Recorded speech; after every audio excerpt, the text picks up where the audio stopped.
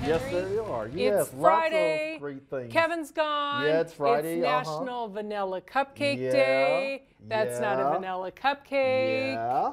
Yeah, so I like to, I know my meteorologist pretty well. And I think I told you, if Kevin were here today, it would have been vanilla cupcakes with buttercream frosting. Yeah. Right? Or candy corn Mostly frosting with a side of a cupcake. And candy corn. Yeah. Yeah. Right, gross. But I was like, nope, Henry's not going to like that. I'm going to use this chocolate frosting, and I'm going to put a Henry Blake's twist on it. You see that? With some Oreos. Really good.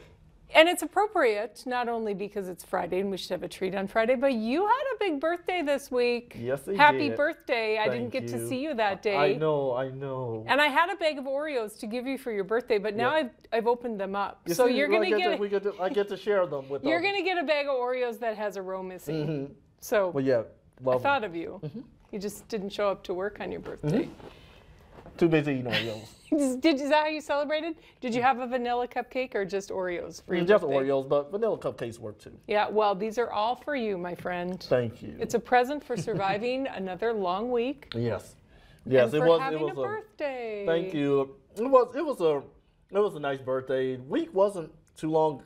It's your birthday week, so you're like celebrating all week. Yeah. It was Monday, right? Right. I should have taken the whole week off because just like a few weeks ago when we had like a day or two off, it's like you don't know what day is what. I know. It's kind of goofy. You're confused. You don't have to come to work tomorrow. Absolutely. I'll help you out there. Thank you. I appreciate it. And I think it's a good weekend to not be working. It is. It really is because it's chilly today. Not too bad, but